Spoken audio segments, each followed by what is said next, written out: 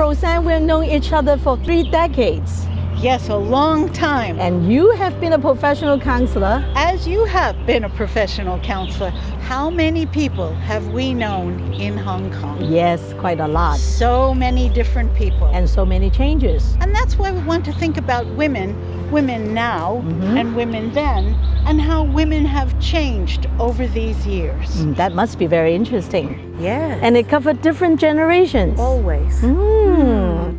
Well, if they're interested in what we are talking about, how are they going to find us? They're going to find us Tuesday night, 9 o'clock, PsychoAlchemy. We are Women Now and Then. See you there.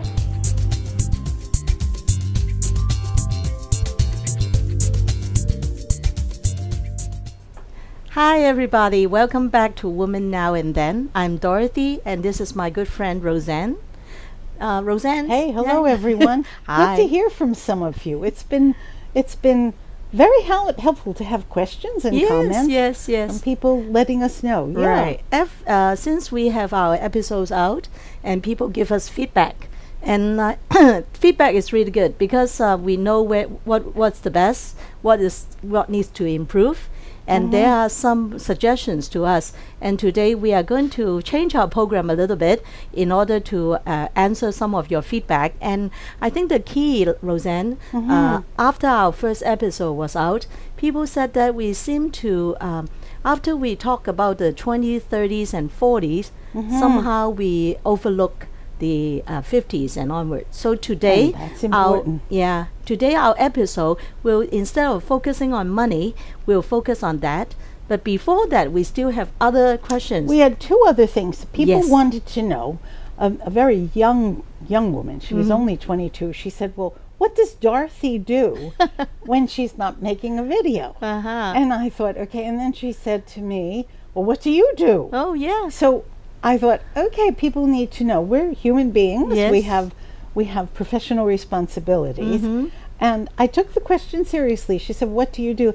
I said, "Well, sometimes I do women in groups." To which the 22-year-old said, "Well, why do you do that?" Women in group. And I said, "Well, as women get older, even if they're older means in their 40s," she said, "Yes, or 50s or 60s, they like to talk together because I might initiate an idea, but then one of the women in the group interprets it a little bit differently. Yes. And then another woman says, well, I think it could also be considered." And so you get a dynamic in the group that makes it much more appealing than simply one-on-one. Yeah. Now, Dorothy and I have known each other for a long time. We like talking together. And we challenge each other. So Dorothy, what do you do? What's one of the things you do when you're not doing a video? Okay. When you said you like to form a women's group where people will talk, I immediately have this Chinese saying that when 3 women are together, it becomes a marketplace. Isn't that so true, right? So true. Women are so good at getting together and start talking. Yes. They bring up one topic, and sometimes we argue. We don't always agree with each other. But the good thing is we're willing to share. And just now when you asked me what do I do other than doing this broadcasting, what else do I do? Actually, I do a lot of training. Oh, yes. Okay. I will use half of my time in training and half of my time in counseling. The reason why I have this, I would say, dual role, is mainly because after doing counseling for so many years, I realized that I think you have the same impression too. As a counselor, people always come to us when there's problem. Why would they come? Right, they don't owe us any money, right? So the key is when they come to us, some of the time the problem is already quite devastating. Maybe sometimes we cannot even help much. And while we are sitting there hearing all these sad stories, I always have that in mind. If only they knew in advance, right? And what should they expect in a marriage? If there is a conflict in money issues, conflict in sex, conflict in how to raise a child, if they have the knowledge. And I think there's similar saying in the Western world, but in Chinese we say instead of giving the people a fish when they're hungry, maybe teach them how to fish, right? Wow. Yeah, we have a very, very famous saying. Yes. So what I do, I think Rosann also did a lot, right? When you have time, when you were in the school, right? We do teaching. We do teaching. University courses, courses in community centers. Yes. And it's really good when people come because they want to learn something. Yes. They're not quite sure exactly, but they know it will be helpful to be in a setting where education's going on. And this is one form of education, folks. Dorothy and I are talking, but as my 22-year-old said, that sweet girl said, I learned so much from that program on identity. Identity. Yeah. And you know, one thing is, when we talk about identity on our first episode, actually I was thinking, what I mean by identity is the concept, you know, who we are. Right? But also very important is expression of who we are. Exactly. Right? It's more than just a role. People will ask me, so what's the difference between a role and an identity?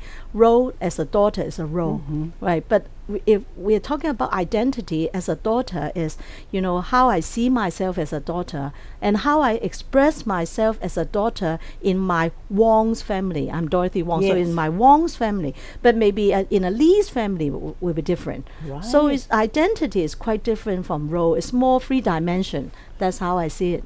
Three-dimension and maybe even multi-dimension over time. Yes. Now, this identity plays into the idea that in the first session we also talked about being cross-cultural identity. Yes. Because when you are in your family, you know the honorifics of your household. You know how things are supposed to be done, how your mother likes the table organized, how did the towel have to be hung up in the bathroom.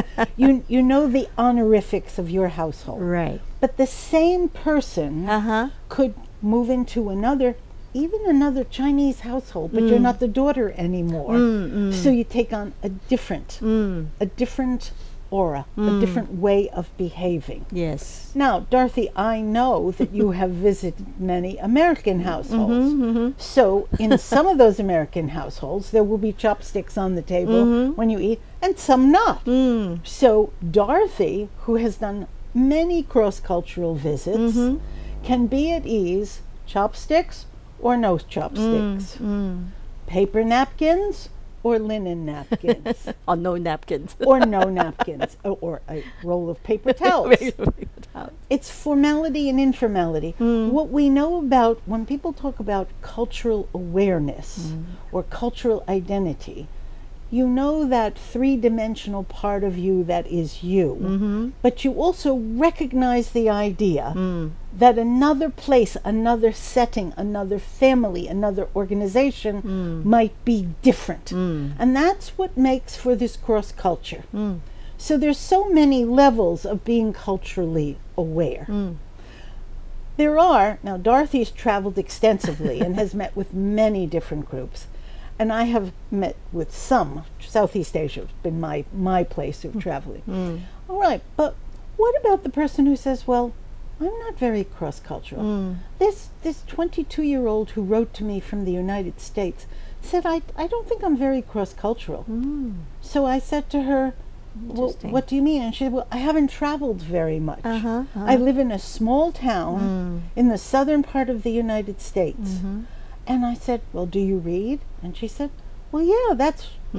And I go on the internet, and that's how I found your program. And I said, okay, you're by yourself, but you're reaching out to learn about other cultures.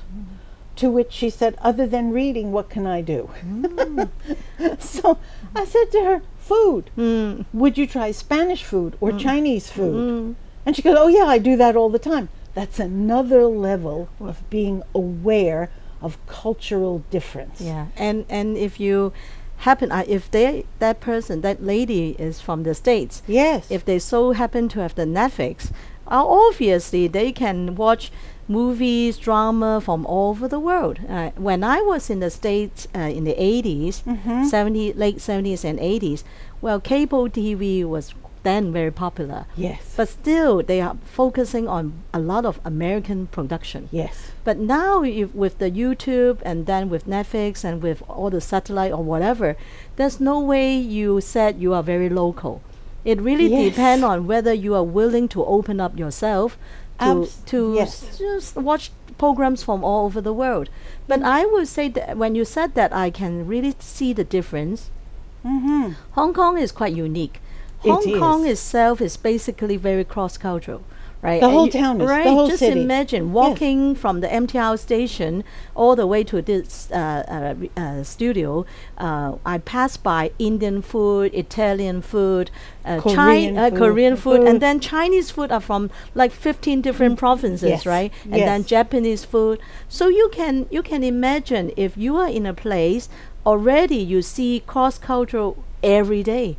So you are quite comfortable when you bump into someone that is totally different from you, and they just come over and walk and talk to you and ask how to go to the Admiralty station, and you would just start talking to them. And I can imagine if people are not living in a place where there's a less exposure. Yeah, that so might the affect. setting makes a big difference about how the person feels within herself. Yes. That she wants to reach out, or she may have heard of other cultures, but she doesn't know how that she's not aware of how cross-cultural she is or wants to be, or could she be that way? Who would she trust? In Hong Kong, it's very easy. Chinese Dorothy meets American Rosann, and we say, let's go have Thai food for lunch. Both of us agree. Yes. But you take that 22-year-old who hasn't had Thai food, and she wonders, well, should we even go away from this small town? So it's difficult. Hong Kong is very blessed. Look at all the movie theaters we have. And some of them are showing Indian movies, and some of them are showing some things from Bollywood, and some art films. You can go together. Yeah. And then eat Thai food or Korean. Or go vegan. So we are very fortunate to live in an international cross-cultural town. Yes. Another way in which it shows up is that, Dorothy, I will bet that you know almost as many families where the partner is not Chinese. Yes. As where the partner is Chinese. Yes. And when you go into a Chinese family home, you will see the family pictures. And they will say, oh, that's the son-in-law from Australia. My daughter's living with him. Oh, that's the guy from Italy that we brought here because he was an exchange student. Hong Kong people do that. Yes. They easily incorporate people from other cultures. I don't know that there's another city, urban area, where so many families would welcome people who were ethnically, culturally different from everybody else in the family. Well, when you said that, I immediately think of some of my friends. Yes. And they have like a son-in-law from Australia, and then maybe their daughter-in-law are from Japan, right? So you can imagine during Chinese New Year, the banquet is quite interesting. They will try to stick to the traditional Chinese meal, but sometimes you realize the son-in-law that is from Australia might prefer a steak rather than all those Chinese, how to say that, radish cake or whatever. And it's a lot of funny thing. The tradition, sometimes the Westerner have no idea. You're not supposed to sweep the floor during Chinese New Year because all the good luck will be gone. Oh, is that what that's about? Yes. So they cannot understand, and you can imagine that's a lot of fun. And cross-cultural is getting so. Actually, I see that's a turn. Yes. When I was back in the early 80s, it's not a taboo, but people don't feel comfortable because the in-law cannot speak fluent English. Yes. They speak a little bit English, they still feel uncomfortable. But now you can see if the parents are in their maybe born in the 60s or 70s, sure, they can speak English, and I think they feel quite how to say, quite honored in a public area. They can speak English with the in-laws. And I remember one thing. My friend told me her husband actually was quite happy with son-in-law that are from UK. And they can talk a lot about what happened in UK because my friend's husband went to boarding school then. And but his wife from Hong Kong, so she has no idea his experience in UK. So now his son-in-law is from UK, and it's like he got his son. You understand? Yes. Really, that it's He like did. You know, he know all his experience. It's phenomenal. Yes. Now, we talked about Westerners. There might even be some people who are living in a small Chinese community, and the Chinese community might be in China, or it might be in Canada, or it might be in the States. Oh, yes. Now, if you're part of that community where everybody speaks Putonghua and you go to classes together, college groups, maybe even teaching on a college campus, how can some of those people, if they want to break out of the Chinese culture, how did you do that, Dorothy? I think it's hard. It's very difficult. Yes. Actually, when you when you said that, it reminded me of a few things that I talked with my friends in the last few days since the Oscar came out. Green Book got the best movie, right? Yes. And then a lot of my friends who still live in US said, you know, the issue with black and white, right? That, you know, and they said when they were young, they are American-born Chinese, so obviously they are Chinese.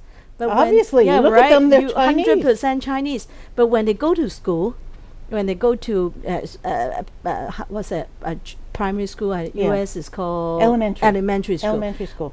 They speak fluent English because they born in US, right? But no kids will play with them because they are Chinese, right? So when they were young, they said they struggled so hard to be part of the American. Yes. But the little kids see them as Chinese, yellow face. So there's a gap. Still a gap. Right. Still so a gap. as they get older, the American realize that this Chinese face kid is actually American in heart, right? Yeah. So they start to play with them, you know, hang out, and actually they had a pretty good time in high school, and then maybe even good friends at college. But the interesting thing is, as they get older, they realize they are a little bit different from the American. Yes. So at that time, comes exactly, through. then the culture comes through. So they gradually start to stay away a little bit. Yes. And so it's like always a struggle. At that time, the American friends will say, "How come you're pulling away? How come you are more sort of tend to lean more on the Chinese community?" So that's one thing.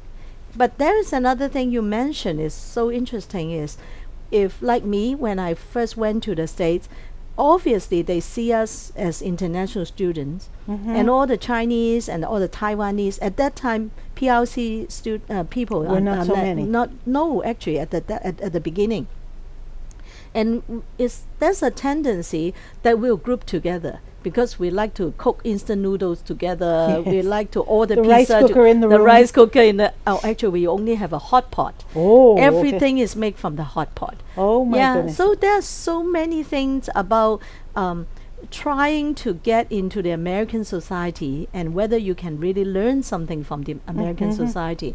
And that part will take another 20 minutes. But for our first section, maybe we can end by maybe okay. Well, we will talk about this a little bit more when we come back, and then we move on to talk about the 50s, 60s, 50s, 60s, 70s, 80s. Yes, we will. Okay.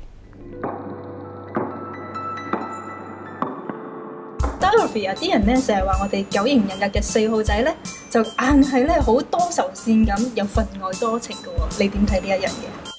咁就見仁見智嘅。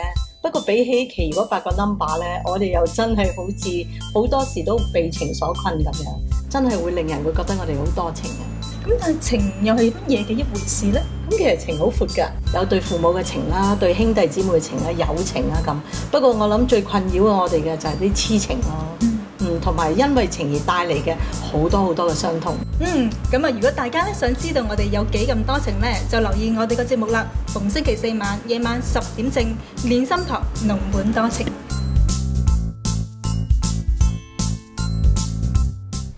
Hello again, everyone. You remember we left off talking about cross-culture and how it feels to be in one culture, but you know you're experiencing another. Now, one example we had is a young girl, 22, 24, in the United States, worrying about asking questions about how she could be international.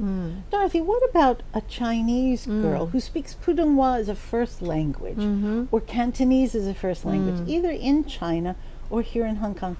If she says she wants to be more international, what does that mean? What do you think? Interesting, huh? Actually, my first answer that popped up to my mind is, if she marry a Westerner, it would be so much easier, right? Oh, she's got to meet that Westerner. How does she get into the community, the international circle? Well, I think if you really want to get involved into the Western world, or maybe make yourself more international, first thing you have to learn the language. Yes. Right? I don't think there is any way you can develop a relationship with another person if you don't communicate your mind, right? What you have in mind. In counseling, I don't know whether you have that experience. I remember I have some cases that Chinese women marry a French guy or a Westerner. Obviously, she's not even fluent in English, but she married maybe a European. So they try to communicate in English, and her English is so bad, and the European guy tried to communicate with English. After a few years, it's going to be very difficult. Yes. So when you ask me if, as a Chinese or Hong Kong or from mainland or Taiwan, you want to go international, you must learn the language. Yeah, meaning you don't need to be 100% fluent, but at least you can express yourself. Otherwise, miscommunication. How can you develop so easily? Right? How can you have a relationship? But if it's social, develop your social circle. I would say get involved in more. I'm not. What is that called? Not community work. It's more like. Well, should she join a running club, or should she go to a lecture at the university? Yeah. What lecture in the university? Not too many Western, but I would say some sort of, maybe go to a gym. Right. Some activity. Some hiking activity on Sunday afternoon. Exactly. Yes. Okay. Yeah. All right. Join the marathon training at the Happy Valley racetrack. Yeah. You'll be surprised. There's a lot of international there. Yeah. And also allow yourself to do something that is not local people would do, like going to the Art Central, Art Basel. Of course, go to an art show. Yeah, to an art show. And it doesn't have to be expensive. There's a lot of art shows around Hong Kong. Yeah. Oh my goodness. And go to the English part of the library and the English part of the bookstores. And learn some songs. Learn the English verse of some pop songs. We can get you out, sweetheart. If you want to become more international, it can be done. Dorothy has experience. Dorothy. Now, Dorothy, let's move on. That was the questions from the 20-year-olds. Yes.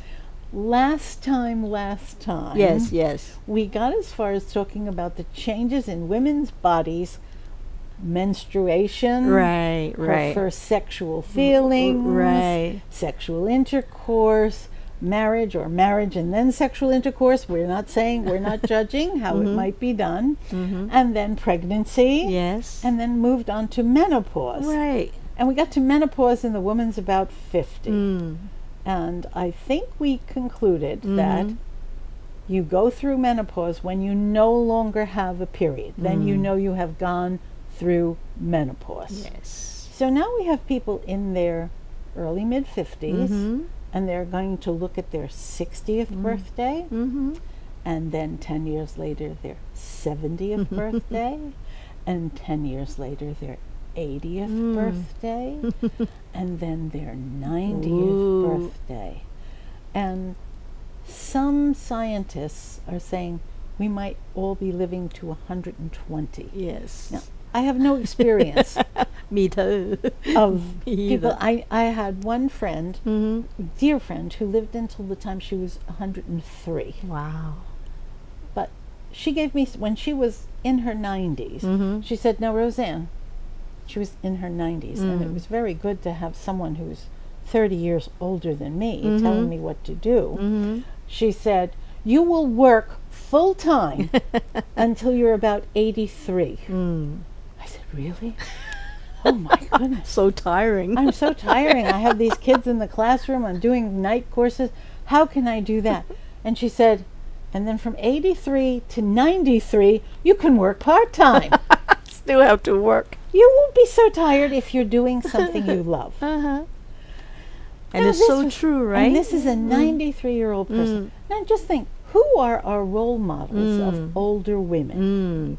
Now, the dear Jane Fonda has just come out, and she Yes. said, well, I'm 80. You know, 80, her hair is all yeah. lovely, and she's nice and slender, and she's talking about her career. And she said, I've had several careers. And she said, but I'm old now because I'm 80. And that's quite remarkable that a woman is talking. Yes. How old is she? And she's being quite positive about being 80. Right, but you know, just now when you said that Jane Fonda came out, basically she had a good show by Netflix and quite popular. Yes. But the thing is, she has always been a very a role model to a lot of women.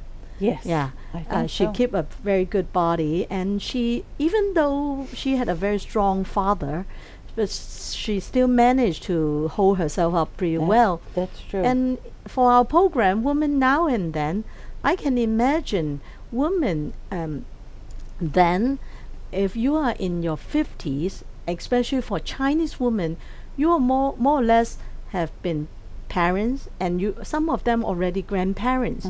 So at that time, maybe your family members will tell you to slow down. Right, unlike yeah. Western, maybe they say, you are a grandmother now, so maybe slow down and help to take care of the children. And if you are lucky enough, your children can give you some pocket money. You don't really need to work.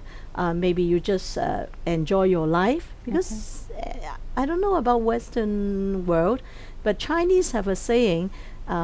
If you live up to 60, it's already very... You should be happy. You should be very happy. So if you are Wow. in the 50s, you are celebrating the last phase of your life.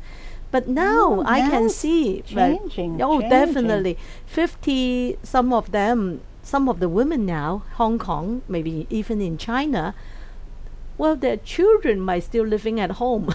Yes, that would happen. Right, you can imagine, would right? happen. The kiddos are not willing to grow up, right? And even they graduate from college, they might still stay at home, and the parents still have to take care of them. And actually, there are three scenarios. I don't know whether No, you. let's hear. One scenario is that your children manage to graduate from university, have a degree, and he or she got a job, right? But still, because the pay is not good enough to get his or her own apartment, They're living with they you. are living with you. But that is already a blessing in disguise, because he or she is working. The other group are those that they do have a pretty good education, but somehow they don't feel comfortable working in the outside world, thinking the pay is not good enough. No matter how hard they work, it's not going to buy them an apartment. So they decided to take an easy way out. Most of the time they stay at home. They might get some part-time job, or even worse, they're not working. Oh So my you are goodness. actually continuing your Support them. motherhood to Yes. support them. Yes. Right, that's a second group. And the third group is even more devastating. Your kids, despite not bringing in the income, the money, live in your place, he or she might bring in their boyfriend and girlfriend to live Oh with my you. goodness. And that is something never happened then, Yes, but it never happened now, now. right? It And does. I don't think that is that popular in US, because I think you have a bigger place to stay. Bigger places, Right. one factor, Right. yes. But in Hong Kong, because the place is so small and the kids cannot afford to move out, I see a lot of clients in their 50s. They have to come to see me mainly because they cannot get their kids out of their apartment. Yes. You know, they just hang. It's like how to say, couch potato. Yes. So they just sit in front of the TV and play with their game or just watch TV. And if they bring in their girlfriends or boyfriend, they always stay at the room, right? Yes. They just not normal family life. And you can hear the frustration. Oh my Is it something goodness. like that in the States? It happens. It happened. It happens. Of course it happens. The economy is such. And with these with women in their 50s and maybe in their 60s, they're still looking young enough. Oh, yes. Because we're healthier. Yes. Women are not dying when they're 60. They're not. So let's just look at this woman's body. She has this grown-up child at home. But if she's gone through menopause, one of the things that women wonder is, I still feel some kind of cycle in my body. Yes. Is that usual or not usual? But can she talk to her children? They're just wondering whether they should have sex or not, or have sex at home. But she's got these feelings. Yes. But she also notices that because of the estrogen level drop in the body, that her skin texture doesn't feel quite the same. And that's what brings a woman to a counselor. She feels she's getting old. Now, as far as old, she knows she's not going to produce any more children, because if you understand menstruation, it's the egg coming through. No more eggs are going to be coming through. But does she still have sex? Is she allowed to feel passionate about sex? How does she talk to her long-term partner about how their sex life has changed? When they have these grown-up children in their house, it's very awkward at times.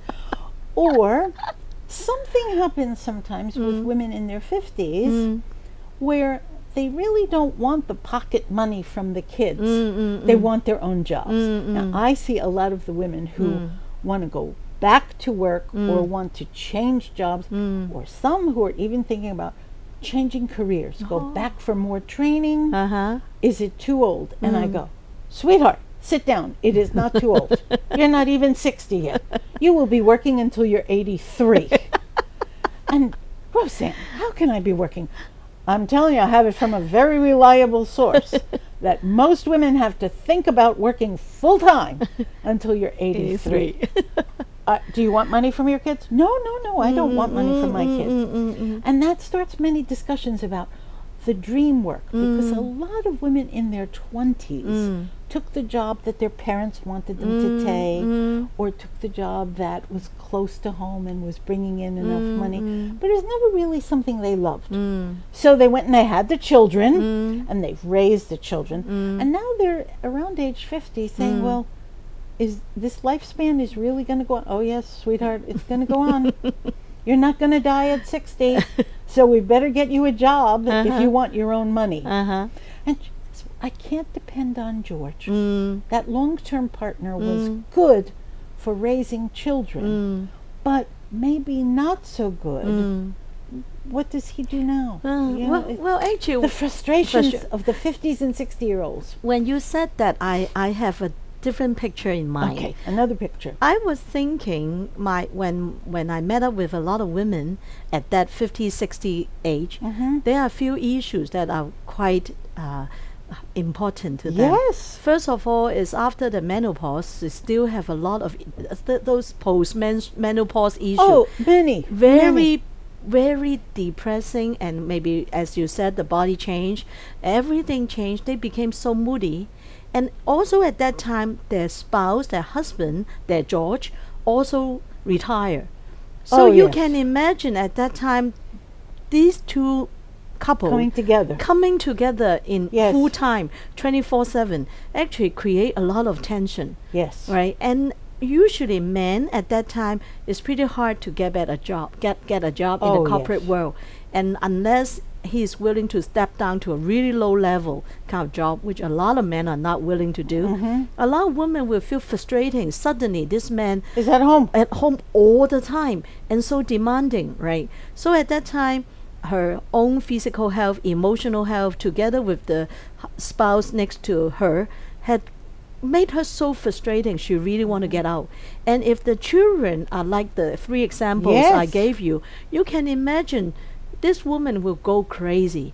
And at that time, I can see some of the women came to see me, always ask me a few things. How can I get out of their house? You know, I don't want to spend so much time with my spouse. And sometimes I would suggest maybe you go back to school so that at least maybe something's happening. Something happened, and maybe 2 evenings you can get out of the apartment, right? And also they would like to get part-time job. Yes. Right. So the thing is 50 and 60, the woman identity has to be changed. Some is her own choice, like career change or do something for her own. But some of them really want to get out.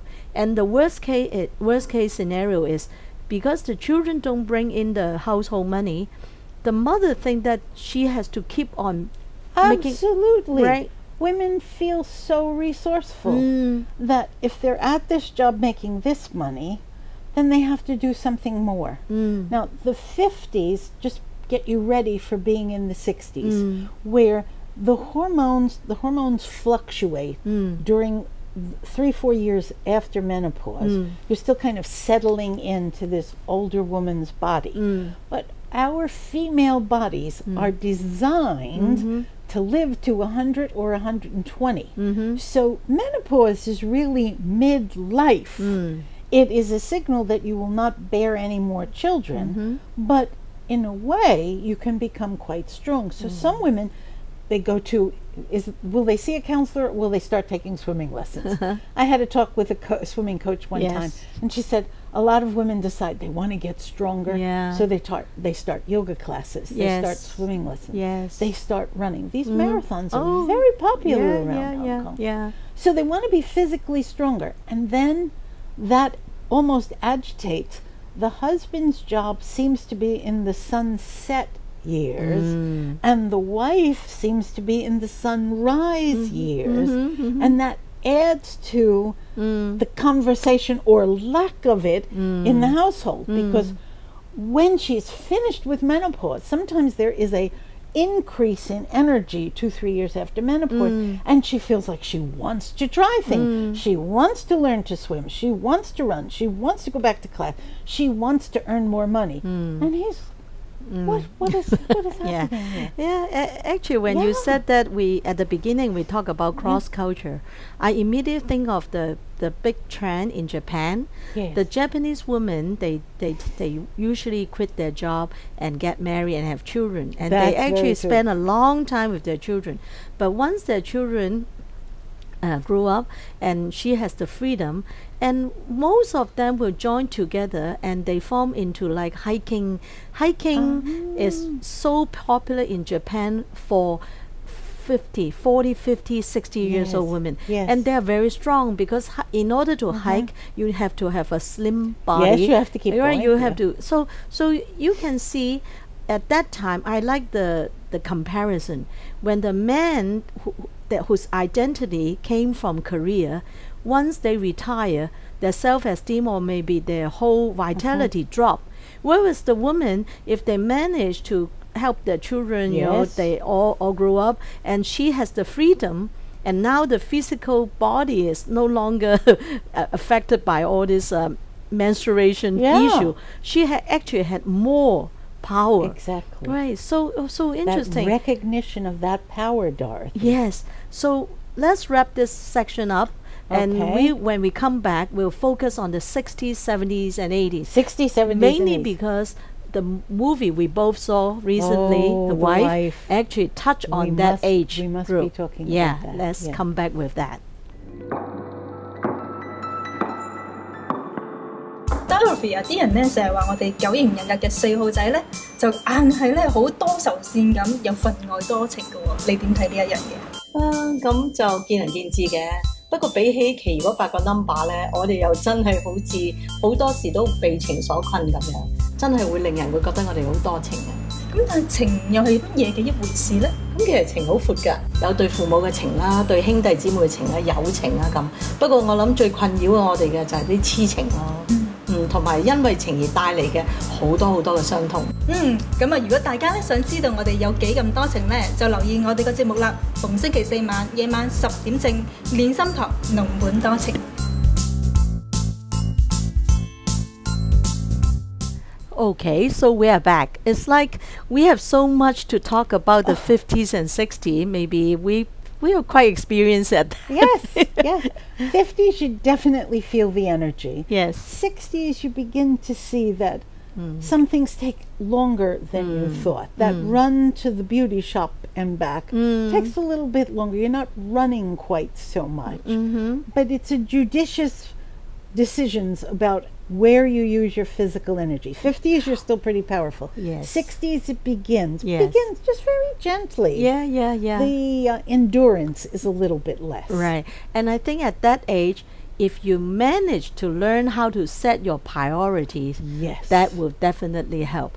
I think women, before you reach 60s, you tend to think that you are an octopus, right? You can handle everything on your own. Right. But once you reach 60, you realize you just cannot remember so many things. Yes. But if you are managed to have a good habit, you know where to put your keys, Yes. and you know where you usually put your important credit card statements. That is very important. Yes. Yeah, you don't rely so much on your memory. You rely more on a system. So once you reach 60s, you will be okay. And another thing is when you reach 60, I would say, make life simple. That's another thing. About cross culture, if now the women can manage to live up to 60, 70, 80, 90, a lot of Chinese women, because we are lucky, we have a much younger face, right? Yes. So they look at the mirror thinking, oh, I still look like 40. So you think you are 40, but actually you are 60. Yes. I think that is another issue that a lot of Chinese women are facing these days. Yeah. You know my mom, right? My mom is in her 80s. 80s, yes. But if for people that don't know her, they bump into her, will always guess that, oh, Mrs. Wong, you should be around 65. And you know my mom actually was so happy deep down inside herself, right? But the thing is, I always said to mom, yes, you look very young. You are really blessed by such a good, lovely face. But you have to remember, physically, your body is 82, right? You have to know it yourself, right? Yes. And so let's move on to once you reach maybe mid-60s, 70s, how is it like? The beginning to slow down, but let me pick up on your priorities. Yes. Because somewhere in the 60s, you decide you really need to tell those children they have got to move out. Or another thing that happens is you and George start talking again, that you agree, now that we're older, now that the kids have grown up, now that the kids have moved away, whatever stage you're at, these are some of the changes. Now, don't expect George to go, oh, I'm so glad to be talking about change. Men do not like to talk about changes, generally. It's the women who initiate those conversations. But they also, the slowing down enables you to hear more, sense more, and so food habits begin to be examined more carefully. Yes. Because it's also the onset of some life stage ailments and diseases, weight gain, high cholesterol, diabetes. Oh, the Hong Kong hospital authorities always telling us about lifestyle diseases. So women then begin to take it more seriously because they know in their 60s and into their 70s, they can see that they're moving more slowly. Yes. They can see that George is moving more slowly. So then time has to be put into the medical checkups. What do you do annually? What do you do every 5 years? Yes. Should you be taking vitamin supplements? Yes. So the discussions go on about health. And then what happens is George begins to see she's beginning to make sense. So there's a little bit more calm conversations with, compared to the 50s and early 60s, when he was trying to just let me have all my time with you. I don't want to be in the house with you. It is something. So there's this general slowing down and shifting of priorities. And as the priorities shift, some people find they really like to go to movies. Oh, yes. Now, you can go to movies early in the morning at a much reduced price. So that's one of the activities that women go with their girlfriends or go with their partner and then go have yum cha. Yeah. Some get into an exercise group. Those groups are great. Yeah. Because it pulls the morale up. Yes. Well, if Sally and George are going, then we're going to go too. So let's do that. And in this city, I see a lot of 60s couple. They would suddenly turn religious. Yes. The reason why, if you go to some sort of either Buddhist group or you go to a Christian fellowship, you see a lot of people of your age. Yes. And that's good. Even my mom joined a Catholic group, and I think she had such a good time, because these people retire in their mid-50s or early 60s, still strong. And at that time, they want to serve the society.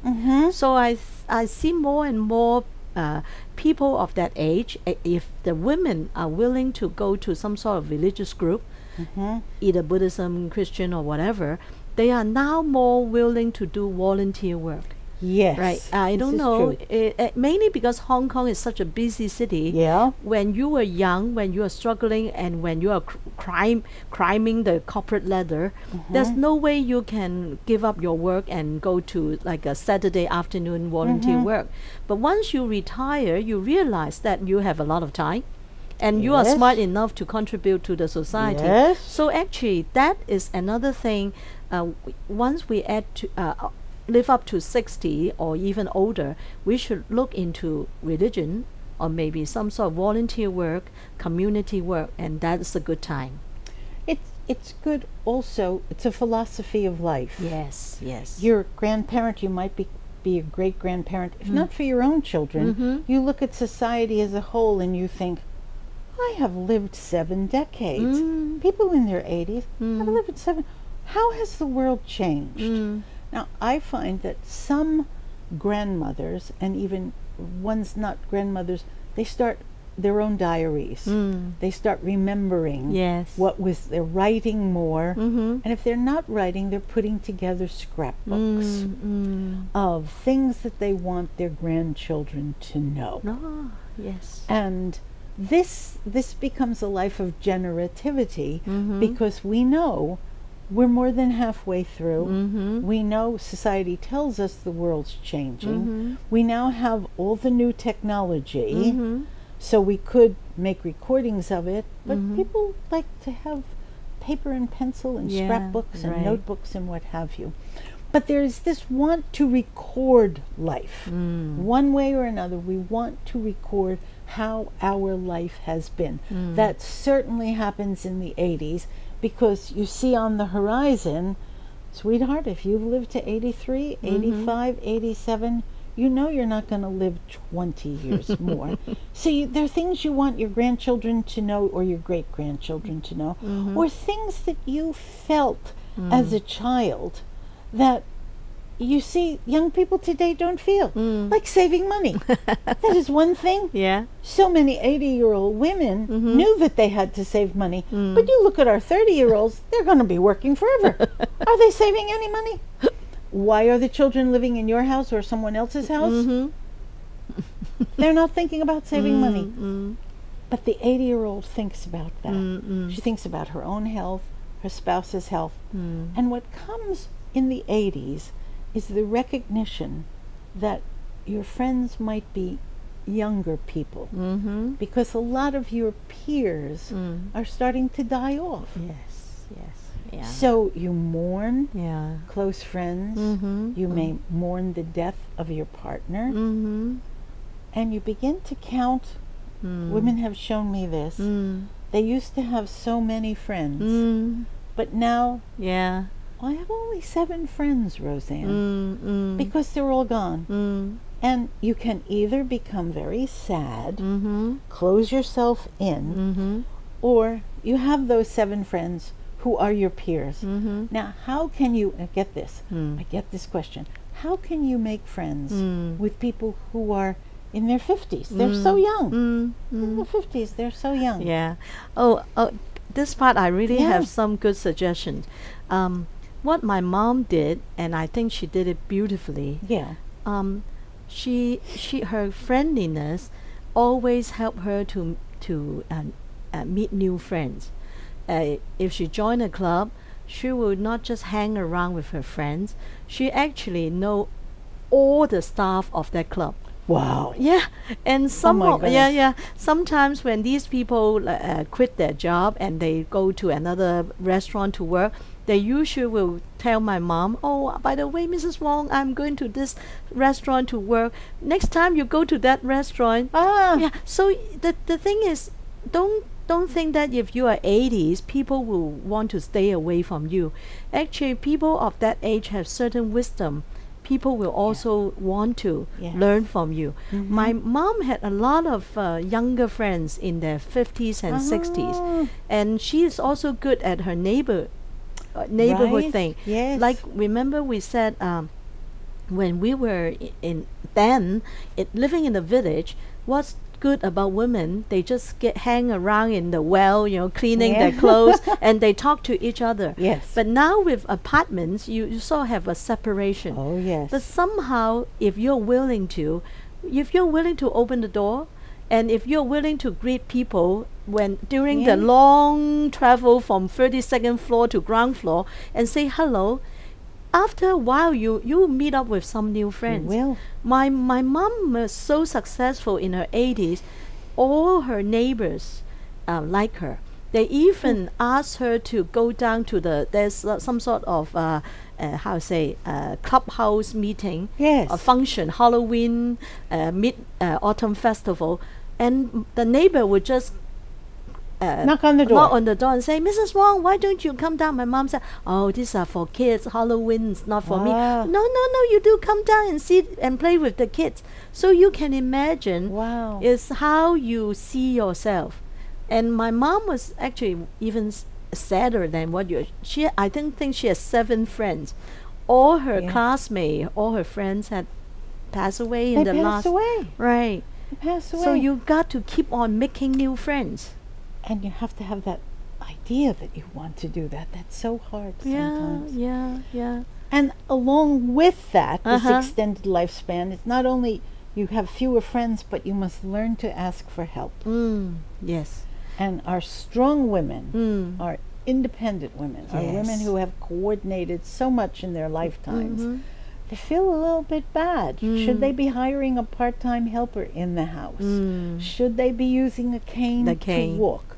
Should they get some bars put up in the bathroom? One has to admit to the world, I'm not as physically strong, and I'm a little bit sure getting out of the shower and the bath. Should I get that? So asking for help. For 60, almost 70 years, she's been independent and strong. Now she must learn to ask for help. Yes. That's it's not one time. It happens over a series of years. Ask for help with this. Come on. As one of my daughters said to me, "Mom, you had problems. You never used to wear glasses. Now you wear glasses." So a little bit of help is a little bit of help. Yes. It comes in stages. How do you need the help? Well, but as you mentioned, I can imagine it's so hard for a woman who has all her life been offering help and support to other people, and when she reached 80, suddenly she has to ask for help. Maybe it's not even in her language. She might feel a little bit embarrassed, and maybe intruding in other people's life. And I know you for so many years, you never asked for help, right? So it's some learning. It will come. Yeah. It will come. Yeah. And in the last 2 weeks from now, from then. Actually, we were talking about a movie, The Wife. Yes, The right? Wife. Yeah, and The I know Wife. that you recently watched it. Oh. And I think the leading actress, Glenn Close, is playing a role of a woman in her 70s, right? I think so. I Yeah, think she must be in her 70s. At least, right? So her, Yes. her kids are all grown Her up. kids right? are quite grown up, quite independent. Right, right. Yeah. And And, the love story. Is it a Yeah. love story? Yeah, well, I think it's so interesting when we are talking about identity. Yeah. This movie is actually quite a how do I say, more like a wrap up of what we have to say about women. Growing up from 20, 30, 40, 50, and now she's in her 70s, and she's trying to get back her identity. Yes. Yeah. What do you think about this? Women supporting husband all her life, and now up to a point you really want to show the world you are somebody, you are important. So what do you think about it? Oh, Dorothy, it's one of the challenges of women's lives. You know, when the scenes of her in university and she's writing her own, then there's the appeal of a man. Tell me one woman who has not suffered from, he's wonderful, he will fulfill me, Yes, yes. I am the... She becomes in love, and you cannot talk logic with any woman who thinks she's in love. Especially Logic in the does 20s, not- right? No.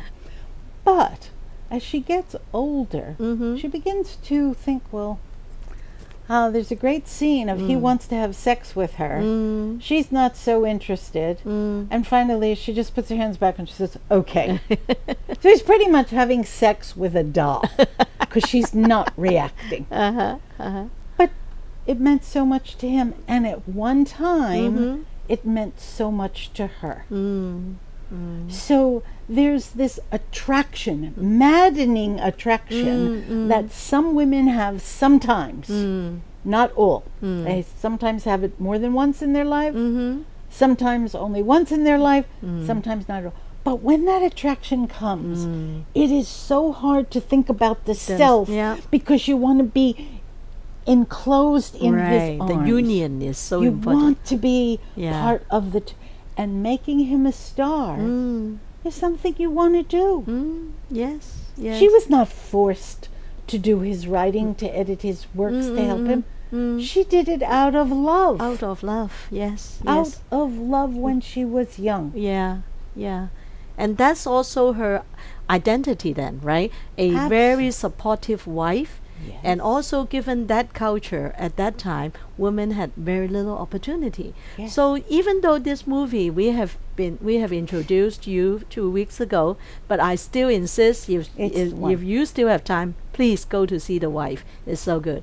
But now it's time for you to tell us, what book you have been... Oh, the book. Yeah, well, the let's book. move. The Wife in Her 70s. And this is a relatively new book.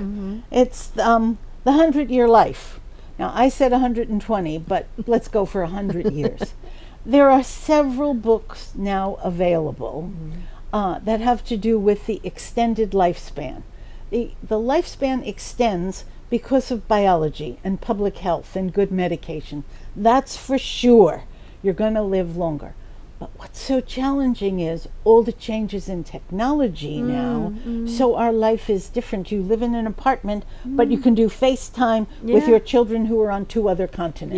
Yes, yes. Or your very good friend from childhood. So get yourself, if you're a reader, get yourself any one of the books that are now available. Go to a bookstore, go to a library, visit your online, whoever you get your books from, and look for books on 100-year life. This particular book is written by a psychologist and an economist. The psychologist looks at how the 100 years feels to the person. The economist is saying, look at our society. Yeah. What kind of jobs do we have? Can people be employed?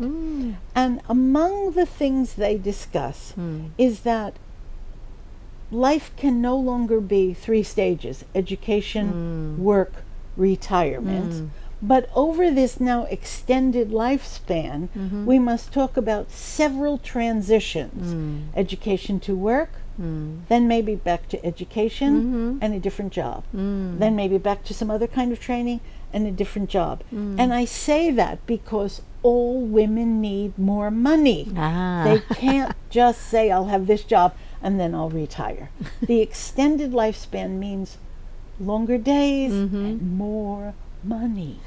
So I want you to go look for a book on living beyond the years you expect. Life, the 100-year life. This book. And that's how we conclude this episode, because Rosann already tell you what we are going to talk about next week, right? Obviously, it's money issue. Money. So see you next week.